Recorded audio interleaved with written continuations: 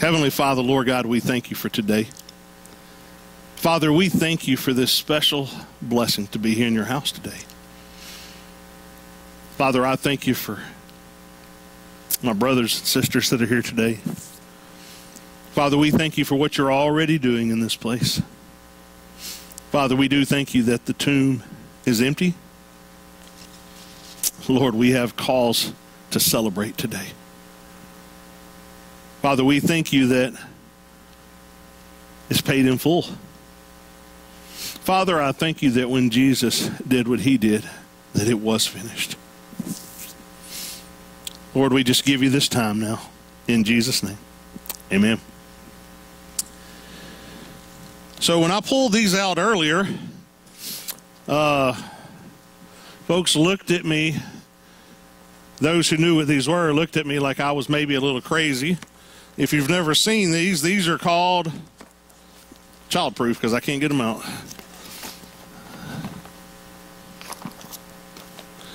These are called the resurrection eggs. And I had the blessing the other day during our Easter egg hunt to have a couple of the kids come up here and help me tell the story of Jesus and to talk about his sacrifice on the cross, all the different things that would go along with the gospel. When I do this, I call a couple of the children up front, and I don't remember what color the one I'm looking for is in. But there's one hidden in there. When I called the kids up, I let them, they pick them up in order and they show what's in there. There was one in there that it has a rooster, and it's always an awesome time with the kids because they pulled that rooster out and said, "Ooh, look, a kitty." And I looked and I was like, man, how'd a cat get in there? And it was the rooster he was holding up. And then another kid explained to us that wasn't no kitty, that's a rooster. But that's a tough story to share with children because, see, also hidden in here is a whip. I have to explain to those children that there were people who didn't like Jesus, people who wanted to beat Jesus, and he was beaten. The money that you saw just then, I had to tell them there were people who pretended to be Jesus' friend, but they betrayed him and turned their back on him for money. It's a tough story to tell the children. There's even one with the crown of thorns. As I tell that story, I can always see that some of them are listening, and there's a little bit of maybe sadness in their face because folks, children who know Jesus, they love Jesus. And to hear the story of his death, to hear of him being mistreated, it hurts them. But I'm tell you what, they get pretty excited when we get to this one, amen. This one's empty. This one represents the tomb of Jesus.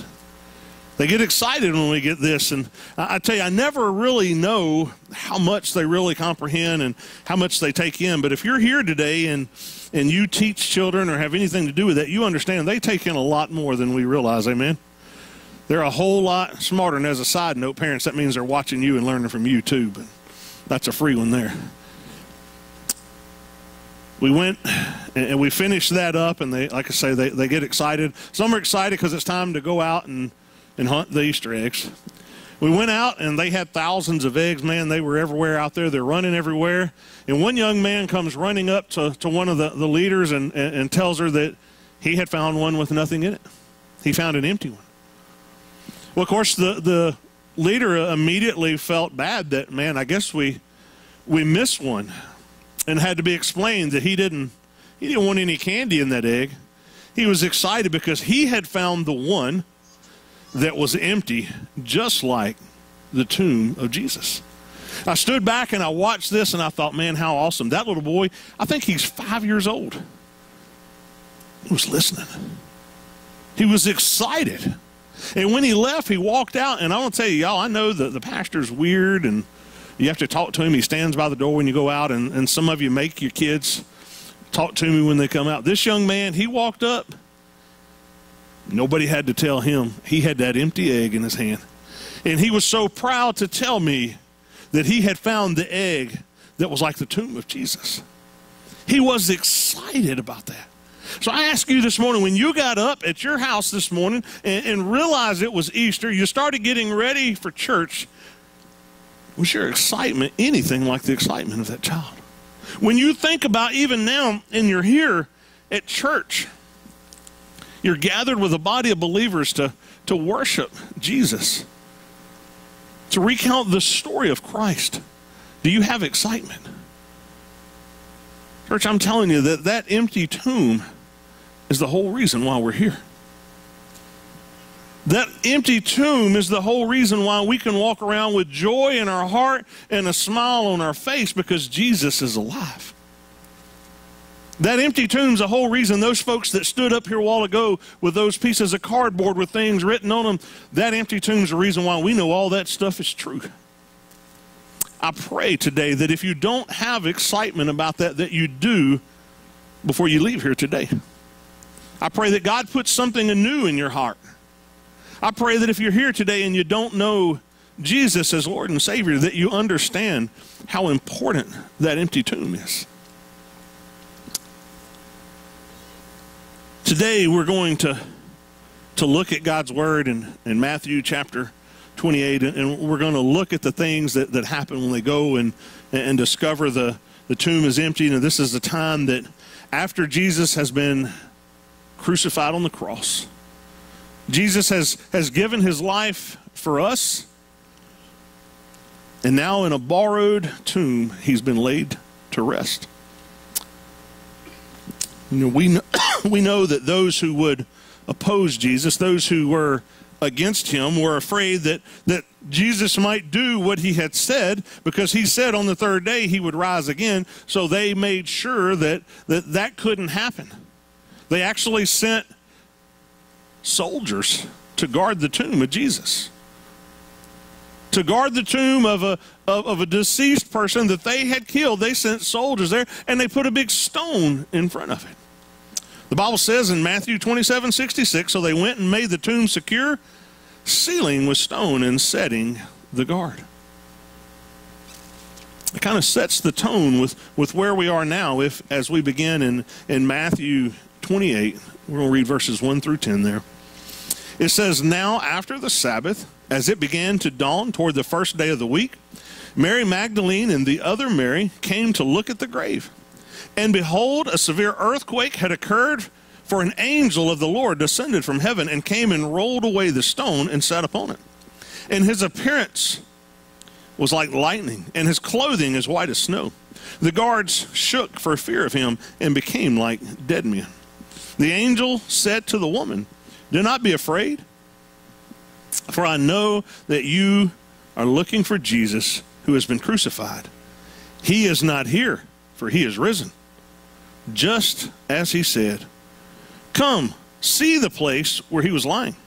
Go quickly and tell his disciples that he has risen from the dead, and behold, he is going ahead of you into Galilee. There you will see him. Behold, I have told you. And they left the tomb quickly with fear and great joy and ran to report to his disciples. And behold, Jesus met them and greeted them. And they came up and took a hold of his feet and worshiped him. And Jesus said to them, do not be afraid. Go and take word to my brethren to leave for Galilee, and there they will see me. Hearing that this morning, I pray that puts joy in your heart. I pray it brings a little excitement to you this morning to realize that Jesus is alive. That Satan and this world thought they could kill him, but they couldn't. There's not been a tomb or grave made yet that could hold Jesus. There is something that we get that's very important out of that. And we hear that story. What do we have after that? We have a crucified Christ who went in, who was carried into that tomb. But coming out of that, we have a resurrected Jesus. And folks, I'm telling you this morning that a resurrected Jesus is what makes Christianity all the different. The rest of the man-made religions of the world, if you go and look for their leaders, there's a tomb to visit that has a decayed body in there. Now you can go and you can see some places where they believe might be the tomb of Jesus, but if you go look in there, and we're going to see it's the same way a long time ago, it's empty. And praise God that it's empty. That gives us our hope. That gives us what we need to deal with every day. As a matter of fact, this resurrected Jesus gives us a few things that I want to share with you this morning. The first one, the resurrected Jesus gives us power over all fear. A resurrected Jesus gives us power over all fear. And at the tomb that morning, there were two different types of people. There were those who believed that Jesus was the Son of God, and those who didn't. Those who didn't would be the Roman soldiers. We see what happened to them in verse 4. It said the guards shook for fear of him and became like dead men. They passed out. And then there were those who believed that Jesus was the Son of God. In verse 5, it said, and the angel said to the woman, do not be afraid. Do not be afraid. Folks, I believe that is God's message for us today. God says, do not be afraid. I know most folks in here, but I don't know everybody's story. I don't know what's going on in your heart and in your head, but I know the world that we live in, and I know this world can be scary sometimes. I know the things, the challenges that we face, sometimes even in our homes, in our workplace, in our school, in our family. It can be scary things. God says, do not be afraid. Do not be afraid. I believe in this place this morning that we too also have those two crowds. I believe that maybe there may be some here today that maybe you're not sure what you believe. Maybe you've never truly said yes to Jesus and made him Lord of your life. Well, I pray today that the Spirit of God speaks to you. I pray that through the sharing of his word today, and as we've sung, that your heart's been prepared, and that you give God the opportunity, and that you'll respond to the gospel of Jesus today. I believe there are probably those here today also who, like these ladies, are believers. God says to you, don't be afraid. Whatever it is that you're dealing with, don't be afraid. Psalm 118:6 says, the Lord is for me. I will not fear. What can man do to me?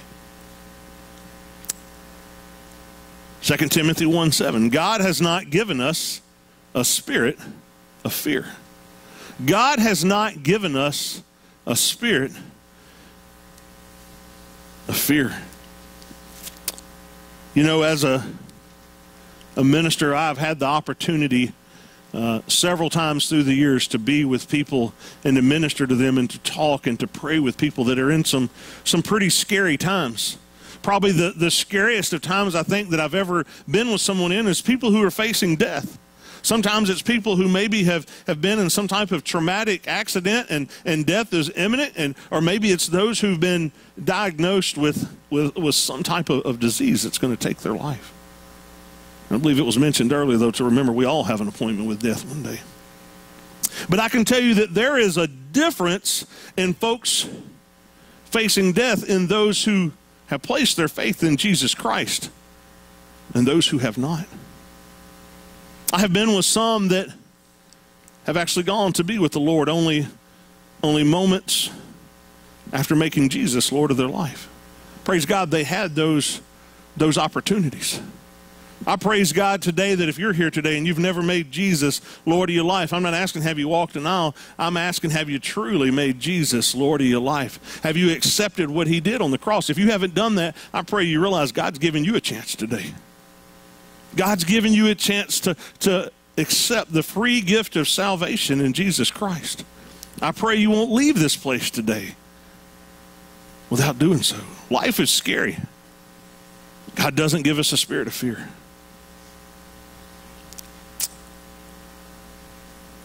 You know, when we walk around and we're fearful, you know, that's sin.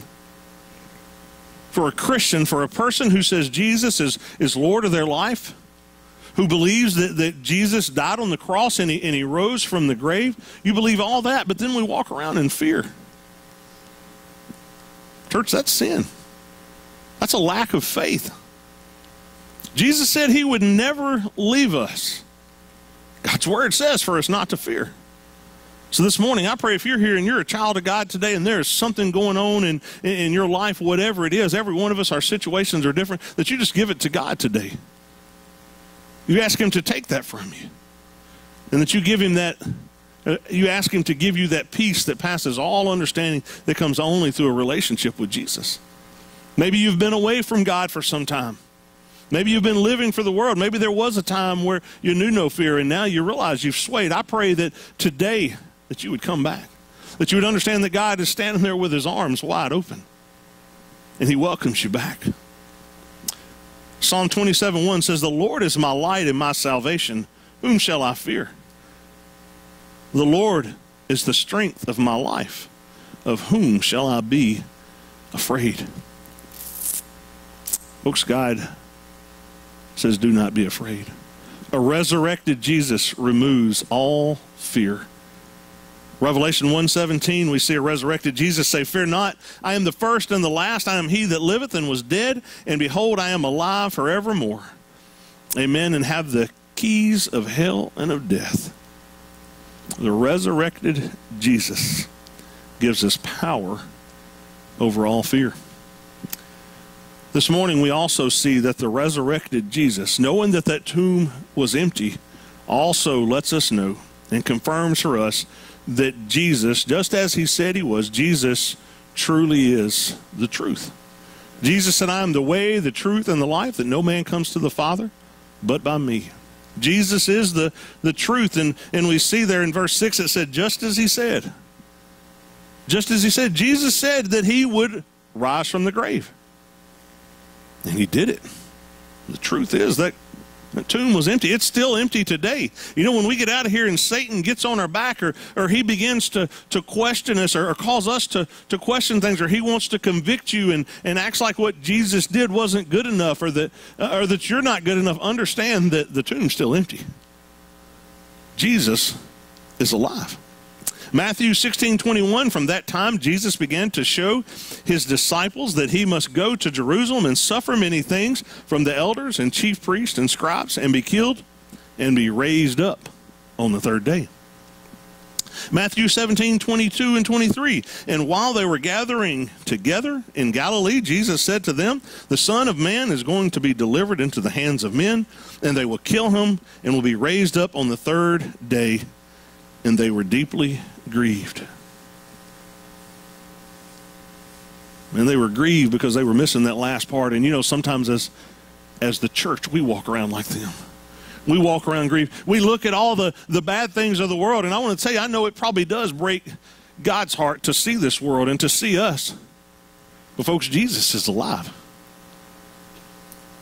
Jesus is alive this morning. The tomb is empty. That ought to give us something to be excited about. We ought not be grieved anymore, because what Jesus did was enough. It is finished. It's done. Again, Matthew 20:18 and 19, "Behold, we are going up to Jerusalem, and the Son of Man will be delivered to the chief priests and scribes, and they will condemn him to death, and he will hand him over to the Gentiles to mock and discourage and crucify him. And on the third day, he'll be raised up." Jesus is the truth this morning. And folks, to totally understand the relevance and the truth of the empty tomb, we have to back up just a little bit and understand that Jesus shared the truth even before he rose from the grave. In Mark 10:45, "For even the Son of Man did not come to be served," this is Jesus speaking, "but to serve, and to give his life a ransom for many." This morning, I pray that you realize what the truth is. That all this stuff that we read, all this stuff that you hear, all the stuff that's in here, it's the truth. This is God's word.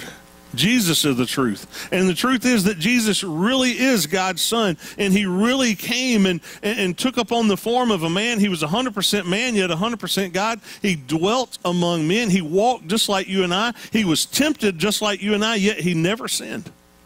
He was not guilty of anything. His slate was clean. But he loved us enough. The Bible says, while we were yet sinners, while we're off doing our own thing, living for the world, turned our backs on God, Jesus came and gave himself for us. The truth is, Jesus did die on the cross like he said. Jesus was beaten like he said. He died a horrible death. Way more horrible than just the thoughts of him being beaten, him being nailed up on that cross and the suffering that he went through. But imagine the suffering that he went through being completely innocent. He did that this morning for you. For every single one of us, Jesus did that. There's nothing you can do to earn it. There's nothing too bad you can be to get it or not get it. This morning, God's got you here for a reason. God says to you, don't be afraid. God says to you that Jesus is the truth, and the truth is that one day death is going to come. The truth is that one day, if you don't make Jesus Lord of your life, that one day you're going to remember the opportunities. One day you'll remember today and you'll wish that you'd taken advantage of that opportunity.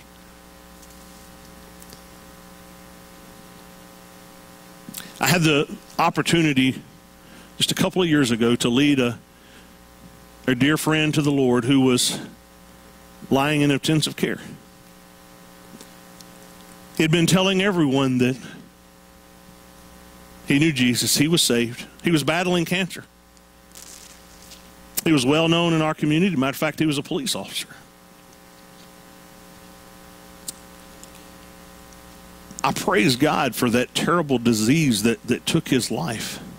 Because rather than being out here and maybe being killed in the line of duty or having an accident, or you know what, maybe making it to old age and not realizing how real death was. This terrible disease that Satan meant for bad that came across in all his sickness, just a few hours before he died, he had someone call and ask me to come to the hospital and talk with him, and I went and talked with him, and God and Jesus was right there in that room.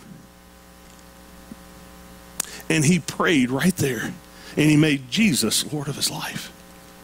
And one of the ways that I know that it was real and it wasn't just something that he did because he was afraid is because after he did it, he said, when you do my funeral, you tell people that I got saved.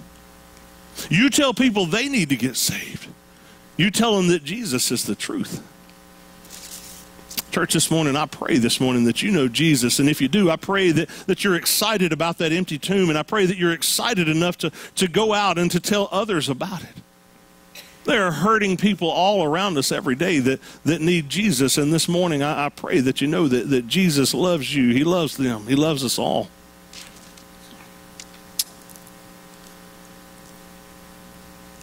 This morning, we have reason to celebrate a resurrected Jesus. We celebrate because, again, there is no grave that could hold Jesus down. In verse 2, it said, and behold, a severe earthquake had occurred, for an angel of the Lord descended from heaven and came and rolled away the stone and sat upon it. I pray this morning that as you hear that you understand that it wasn't that God sent an angel to move that stone so Jesus could get out. Jesus was already gone. Jesus was already alive. That stone was rolled away so that mankind might see inside and know that Jesus was alive, that he was not there. That first Easter morning, they went in and they saw exactly what Jesus said they would see. They saw an empty tomb. The death clothes were laying there and laying inside. They couldn't hold Jesus down. He was alive. This morning, I pray that you'll take a peek inside and see what they saw and understand that Jesus wasn't there and he's not there today. Matter of fact, Jesus was alive, and just as the angel told these ladies, he saw them, he saw others, he saw men on the road to Emmaus, he gathered with the disciples. As a matter of fact, hundreds of people saw Jesus before he ascended back into heaven. And he's just as alive today as he was then. So, church, if we're walking around in fear, if we're walking around in afraid, if we're walking around beaten down because the world's got dark, that's not how God intended it. God said for us to walk around and know the peace that comes with Jesus Christ. God said, do not be afraid. In Romans 6, 9, and 10, death no longer is master over him, for the death that he died to sin once for all, but the life that he lives to God. This morning I'm excited about that empty tomb. I'm excited that just as he said, he rose from the grave. 1 Corinthians 15, 3 and 4, again, just as he said, for I delivered to you of first importance what I also received, that Christ died for our sins according to the Scriptures, and that he was buried, and that he was raised on the third day according to the Scriptures. This morning, maybe you'll walk in the tomb with John as he goes in and sees the empty tomb. John 20, 5 through 7 says, and stooping and looking in, he saw the linen wrappings lying there. But he did not go in, and so Simon Peter also came, following him, and entered the tomb and saw the linen wrappings laying there, and the face cloth which had been on his head, not lying with the linen wrappings, but rolled up in a place by itself. Folks, it was finished. Jesus had done everything to that point that he said he was going to do. The tomb was empty. This morning, again, we have reason for excitement. We have reason to live with joy. We have something to share with folks, something that's real. The truth is that Jesus is alive. When Jesus said, I'll rise again, he did it. When Jesus said, it's finished, when he was there on that cross, it was finished. Everything that needed to be done for you to have a relationship with the Father was done by Jesus right there on that cross. And he confirmed who he was and his ability to do so when he rose from that grave. Jesus said, whoever lives and believes in me shall live and won't die. Praise God, that's the truth. This morning, I pray that you believe in Jesus. I pray that you believe in the empty tomb. I pray that you have a peace beyond all understanding in your relationship with Jesus Christ. Lastly, I want you to see that the resurrected Jesus is worthy of our worship.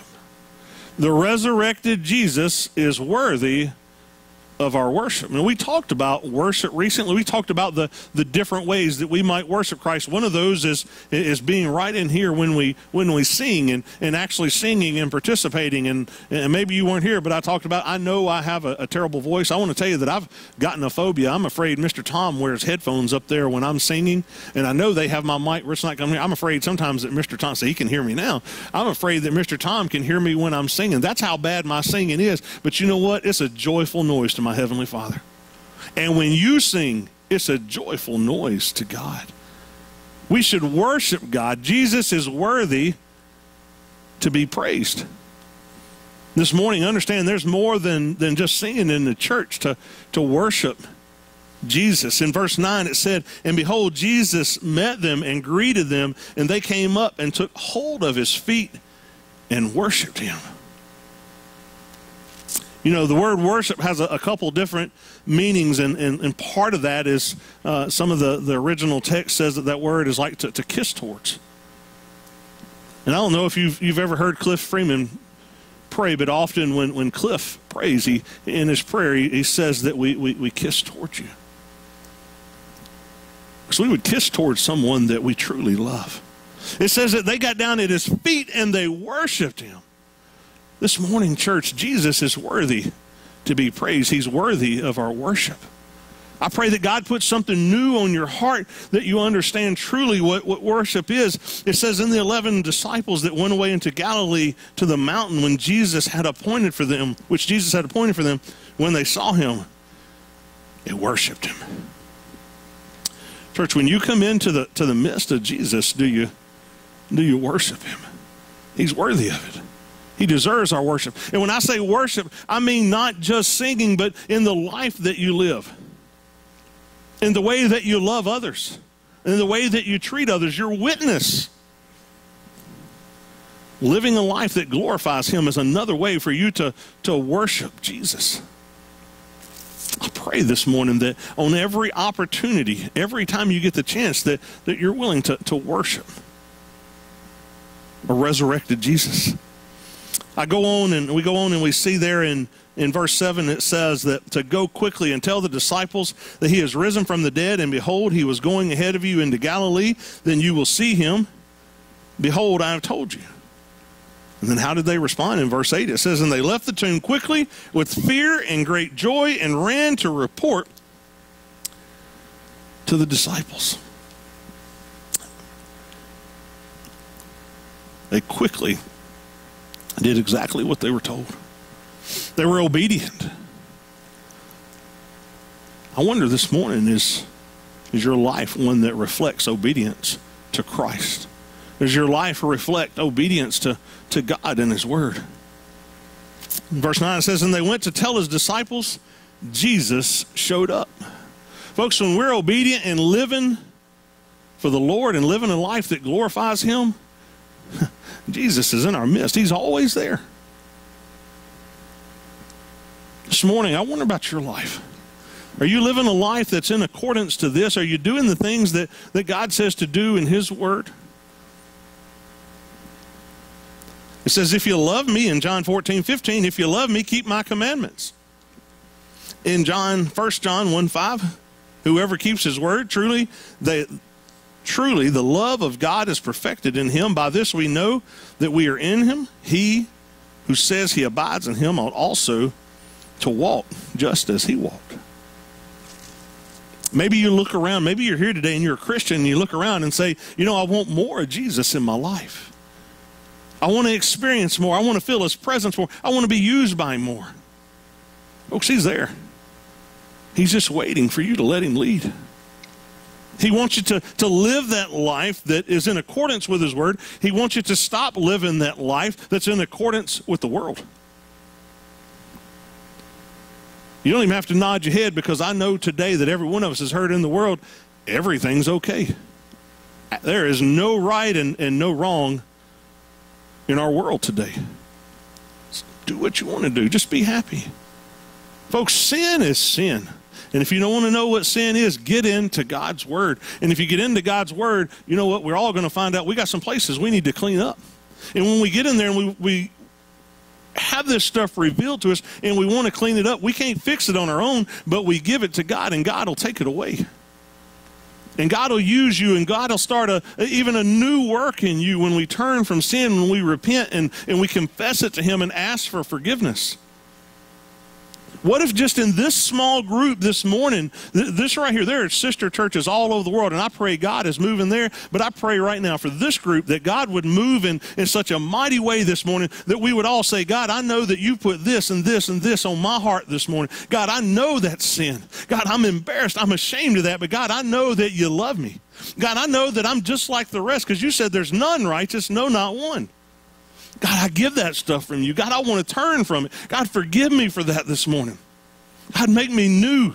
Start a new work in me this morning. What if we did that and we began to live that life where we just walk into a room? Y'all have heard me talk about Brother Bobby Waddell. Brother Bobby walks into a room. He's not perfect. What makes Bobby different? Jesus. Bobby walks into a room and you just sense Jesus in the room. Amen. Some of y'all know Bobby. Bobby walks in and Jesus is right there with him. He's just a man. He's just like the rest of us. You know what? When folks walk into New Day Fellowship, they ought to say, man, Jesus was in that place. That's right. He's what makes a difference. This morning I pray if God is putting something on your heart, that you'll confess it, that you'll repent from it, and you'll turn to God. You want more of God. He wants more of you this morning. So they came and held him by the feet and they worshiped him. They worshiped him. Folks, we need to realize that Jesus is worthy of worship. The Bible teaches us that we don't need to make images to worship. But we get caught up in the world. We get caught up with having all these things, and you know, our jobs can even become idols, our families. or pride, all kind of things. You know what they are. These things, anything that comes between you and God, anything that keeps you from worshiping him like you should, needs to be cast aside this morning. Our resurrected Jesus is worthy to be worshiped. They said, come and see. And then they said, go and tell. Matthew 28, 19 and 20, we've all heard this. This is the Great Commission. This is not just for those disciples. This is for us. Go ye therefore and make disciples of all nations, baptizing them in the name of the Father and of the Son and of the Holy Spirit, teaching them to observe all things I have commanded you. And lo, I am with you always, even to the end of the age. Folks, Jesus is in this place this morning. Jesus is the resurrection. Jesus is the life this morning. I pray this morning, if God's putting any kind of a decision on your heart, or maybe some decision you have to make, whatever it is, I pray you'll respond to God. And we'll give him the glory for that. It doesn't matter this morning whether you're a member here, a visitor here, a child of God or not a child of God. Whatever God puts on your heart, you respond to him this morning. But especially for those this morning that maybe you've never said yes to Jesus.